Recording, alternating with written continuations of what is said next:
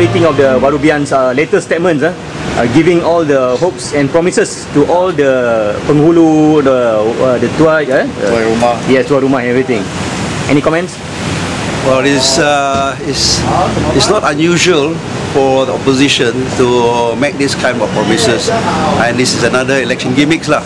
I think the people need to ask whether this is being implemented in the Pakatan control states of Selangor, Penang, Kelantan and Kedah. If they're not being implemented in all those states, then I think our people just tell him, you implement in your own state first before, he say that you implement here. I don't think our people just believe. Okay. Any last message to all Facebookers and Twitters before the elections tomorrow?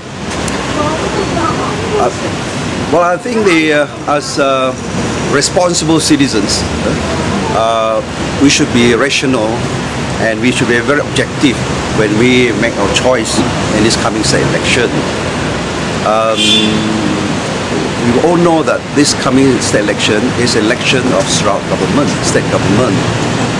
And all this while, state government, since Sarawak independent until today, is run by our Sarawak base party, Parti Anak-Anak Sarawak.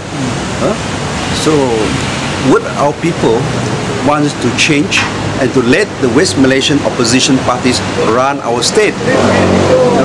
It's just like your own business here. You let somebody else from outside to run your business.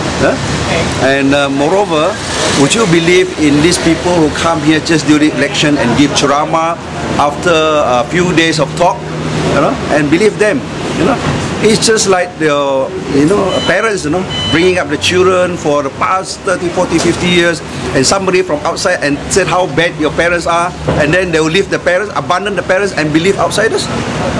That's my message to the people. Thank you. All the best for you. Thank you.